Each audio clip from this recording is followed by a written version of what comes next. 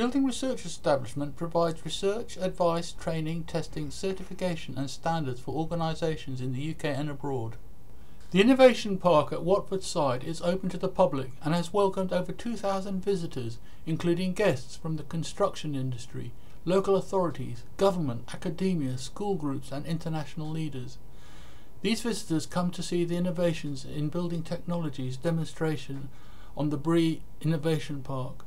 The increased use of wireless local area network communications in buildings is causing congestion and interference, whilst modern building materials are restricting the propagation of radio frequency waves within them. Therefore, building owners have been increasingly turning to the deployment of cellular home networks in their buildings because they operate in licensed spectrum and can avoid interference and congestion. The Innovation Park features full-scale demonstration buildings that have been developed by industry partners. These buildings display innovative design, materials and technologies which combine to address the development challenges facing regions across the world. Technology, demonstration, research, testing, training and dissemination are key activities which underpin the operation and development of the Innovation Park, making this the ideal place to demonstrate the Internet of Radio Light system in a home scenario in its famous integer house, which has been showcasing new home technology for over 20 years.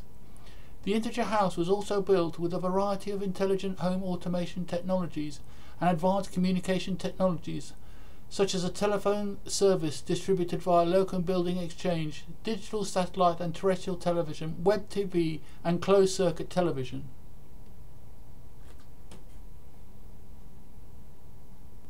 The Internet of Radio Light project develops a safer, more secure, customizable and intelligent in-building network using millimeter wave and visible light communications. The conceived solution reliably delivers increased throughput greater than 10 gigabits per second from access points pervasively located within buildings. It does so whilst minimizing interference and electromagnetic exposure and providing location accuracy of less than 10 centimeters at the same time. Here we see two project researchers, Ben and Kareem, working in the house measuring performance of the 5G indoor system.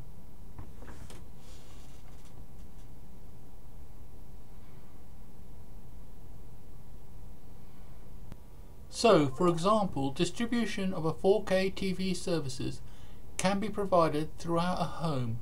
Here you see video streaming to a 4K TV over a 5G VLC link being presented by two of the project researchers, Yui and John.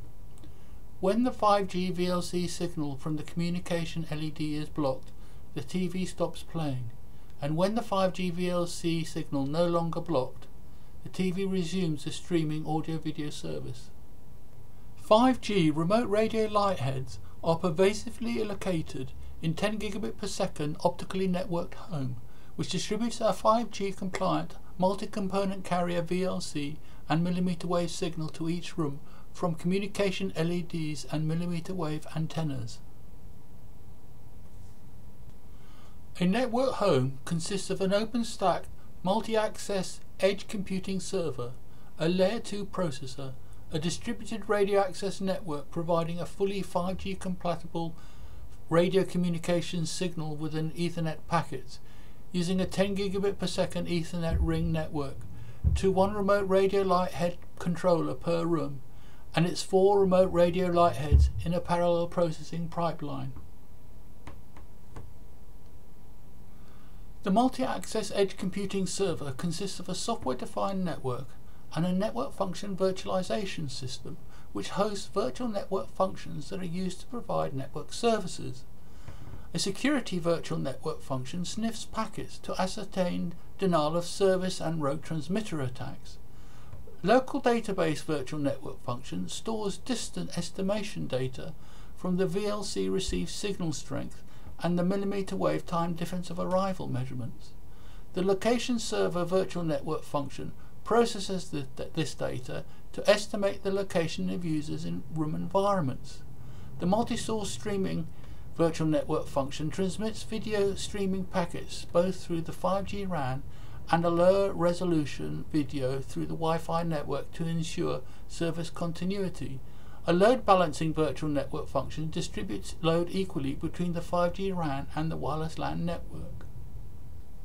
A 5G home network is able to stream 4K TV, 360-degree and conference call video, and support interactive multiplayer gaming.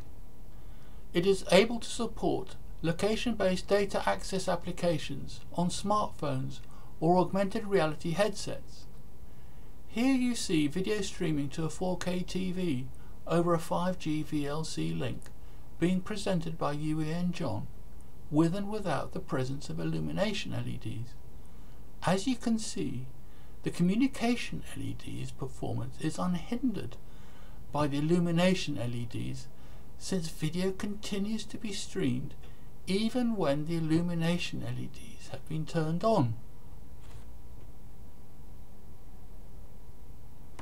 The test receiver records 5G received signal strengths QAM constellation diagram, mean and probability distribution of the error vector magnitude, the error vector magnitude evolution with time, the block error rate and throughput for the physical downlink shared channel, the physical broadcast channel, and the physical downlink control channels.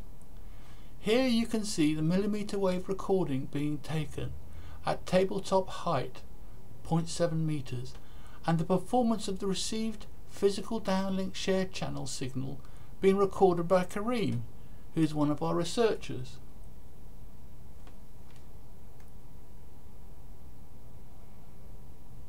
Taking VLC measurements requires positioning the photodiode receiver on a grid, angling it towards a communication LED transmitter, and measuring performance on the test receiver. A 2 degree of freedom gimbal is used to rotate the VLC photodiode receiver towards a communication LED in order to maximize the received signal and hold it in a fixed position for measurement. Taking millimeter wave measurements requires choosing transmit angle, positioning the receiver on a grid, angling it towards a transmitter, and measuring performance on the test receiver. The 2 degree of freedom gimbal was enhanced to be able to do this autonomously. Results from VLC measurements show that the coverage has a diameter of 1 meter and a maximum propagation distance of 2 meters. Angling the receive LED improves the quality of the received signal. Received signal strength results have also been used to locate positions with a minimum location error of 3.5 centimeters and 80% of all location measurement errors of less than 10 centimeters.